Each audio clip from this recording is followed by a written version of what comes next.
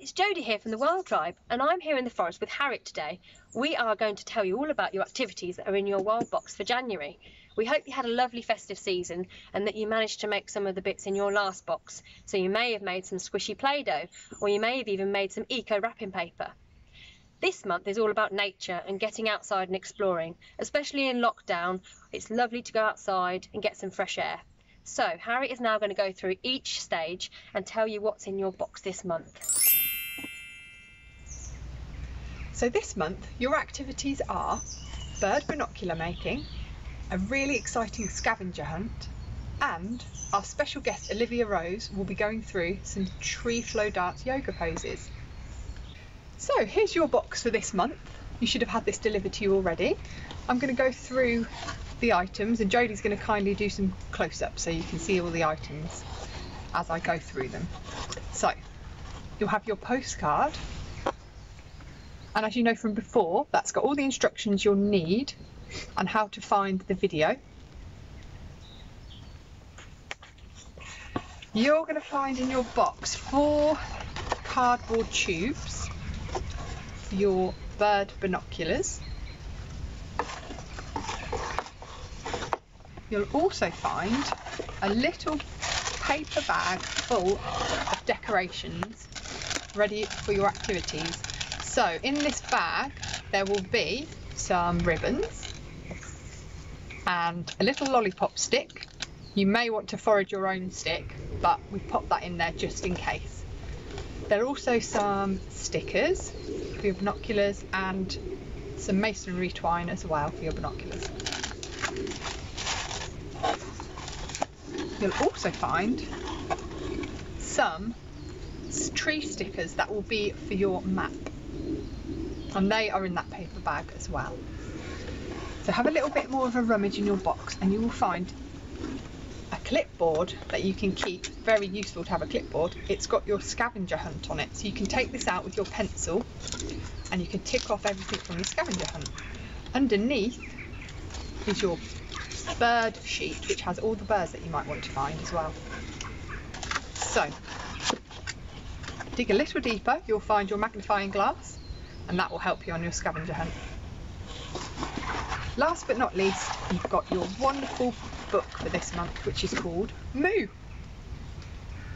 So I hope you enjoy your box and every activity that goes along with it.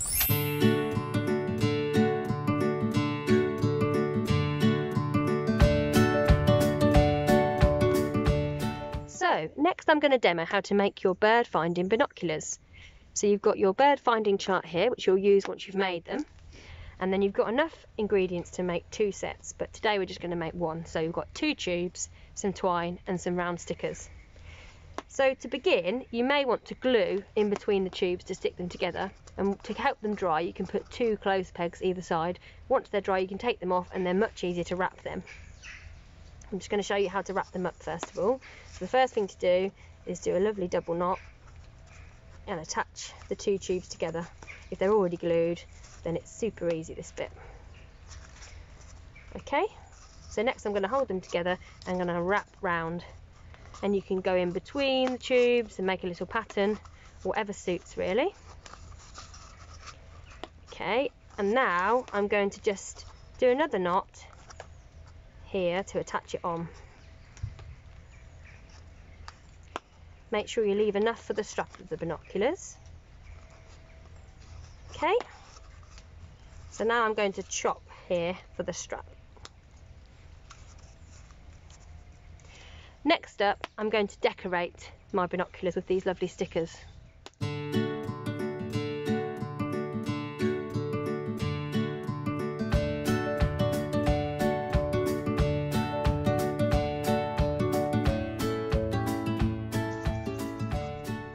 There's our little dotty binoculars. So next I need to attach the handle here, the strap. So I'm going to ask a parent if you need to, and I'm going to cut the sides here.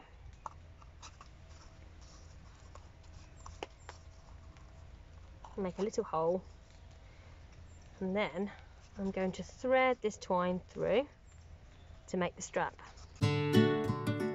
Please be really careful here with the string and make sure you're supervised by an adult at all points.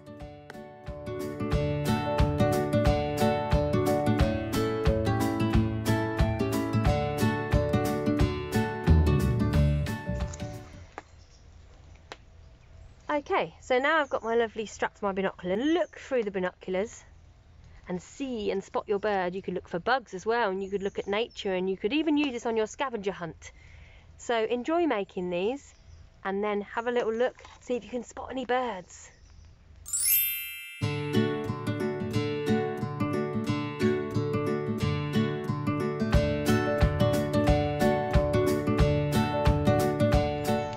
Right, now it's time for the scavenger hunt.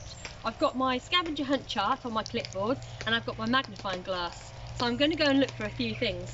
I'm going to look for something rough and I'm going to look for a tree. So do you want to follow me and we'll see what we can find? Come on.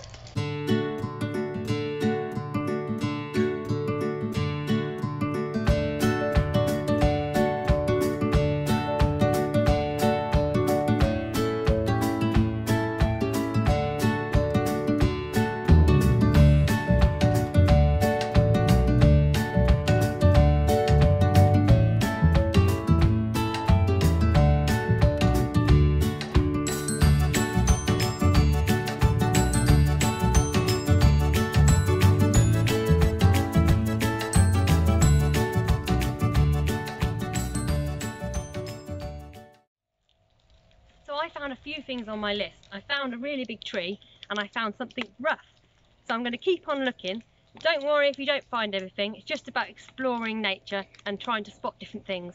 You can use your magnifying glass or even your binoculars that you've made. So have fun on your scavenger hunt. So I'm now going to read this lovely book called Tree by Britta Teckentrup. It's got lovely illustrations throughout and it's all about the seasons. So let's get started.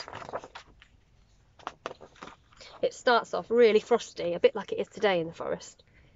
In the forest all is still, gripped by winter's icy chill. Owl sits watching in his tree, no one sees as much as he. Snow is melting all around, shoots are peeping through the ground. In the trees young bear cubs play, spring cannot be far away. Little bear cubs, look how cute. Blossoms fall and leaves are growing, a gentle springtime breeze is blowing. Squirrels scamper here and there, playful fox cubs sniff the air. Birds flit through the leafy bowers, the forest abloom with flowers. Birds are singing, foxes play, summertime is on its way. Now summer's here, the sun is high, bees are humming in the sky. Juicy apples, ripe and sweet, almost ready for you to eat. On a warm and midsummer's night, all the stars are shining bright. The trees sway gently to and fro, shimmering in the moonlight glow. Now it's cooler all around, apples tumble to the ground. Grass is damp with morning dew, clouds drift across the skies of blue. Autumn leaves turn red and gold, days are warm and nights grow cold. Food is gathered and stored away, ready for a winter's day. The cold north wind begins to blow, animals shiver, it starts to snow. Time to shelter, find a bed, prepare for winter months ahead. The forest floor is snowy white, in his tree owl sits tight. Deep midwinter's here once more, wise owl has seen it all before. It's silent now, no sounds are heard, not a fox cub, not a bird. The trees are still, the snow lies deep, all the forest has gone to sleep. The seasons have all come and gone, snow has fallen, sun has shone. Owls see the first new buds appear, and so begins another year. And that's the book. How lovely!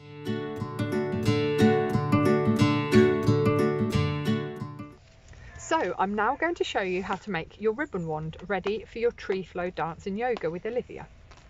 I've got a twig from the forest, but you can use your lollipop stick from your box if you want to. First of all, let's lay out your ribbons. You should have a selection of colours, and it's up to you if you want to use all of them or just one or two of them. Now we're going to knot them onto your twig.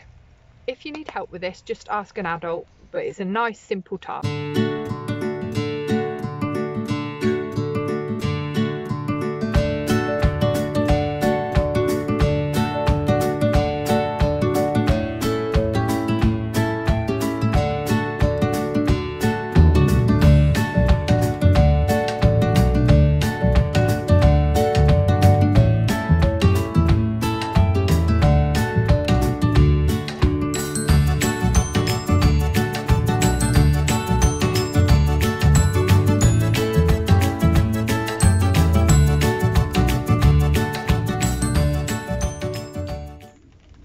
now just cutting my ribbon on a nice slant so it looks nice and neat, but you can do this as long as you like. If you want them nice and long, you could just trim right at the ends if you like.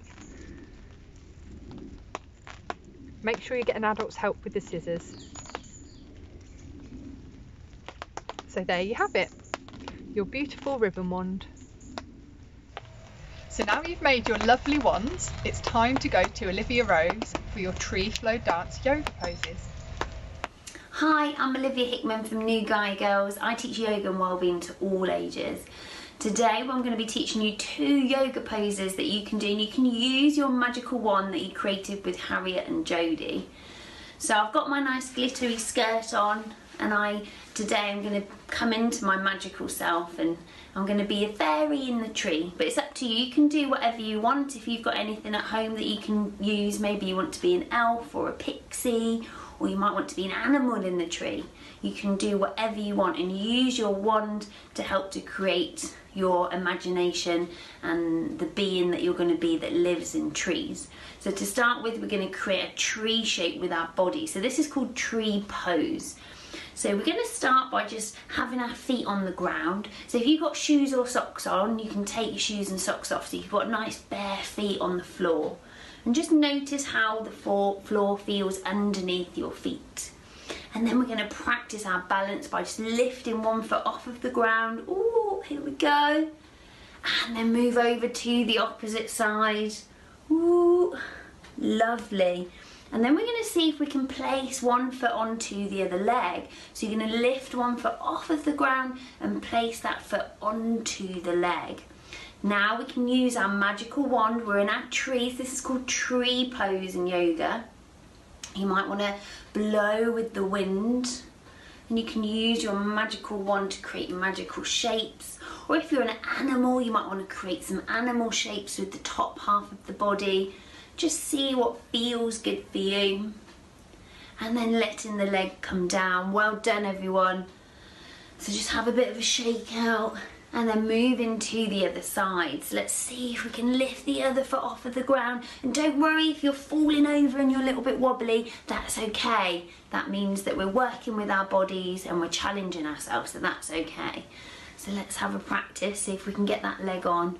And then again, if you've got your wand, you could draw your name with your wand whilst you're in your tree pose, or you might want to be creating some nice shapes again with your body. So again, just see what feels good for you. And then coming back to centre, have a bit of a shake out. So I'm bringing my fairy goddess to the tree today. So I'm going to be doing dancer pose. So again, we can make this more into an animal pose if you want to see what feels right for you. So we're going to use our wands, and we're going to bring our wands forward to help us focus. We're going to look through the wand and then gently lifting one of the feet off of the earth to the back of the mat. So you're just lifting the leg off of the ground. So again, if you're doing an animal, you might want to create some animal claws at the front, or if you're being your beautiful fairy self, you might want to extend. You can maybe see if you can reach that back foot with the hand, hold that foot and reach that wand in front, creating some shapes with the wand. Oh, beautiful, you're doing really well. Coming back to centre.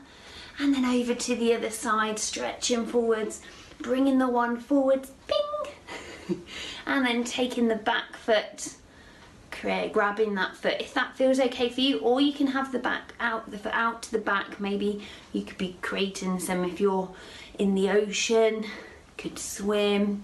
In the tree, might be a little insect clawing at the tree. If you're a fairy, moving your wand, being your fairy self, and then coming back to centre.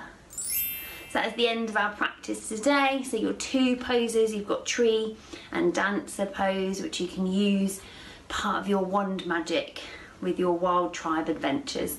Lots of love and hopefully see you soon. Bye for now. Thank you so much, Olivia. We really enjoyed that. So we've come to the end of this month's box. I hope you've really enjoyed connecting with nature, and I hope you remembered your gloves because I'm really cold now. So next month it will be 3 more activities, but before that we'd love to see what you've done and what you've made this month. So if you'd like to share anything you've done on Facebook, you can follow our group. and you can follow us on Instagram. Thank you so much everyone, and we will see you next month. Bye!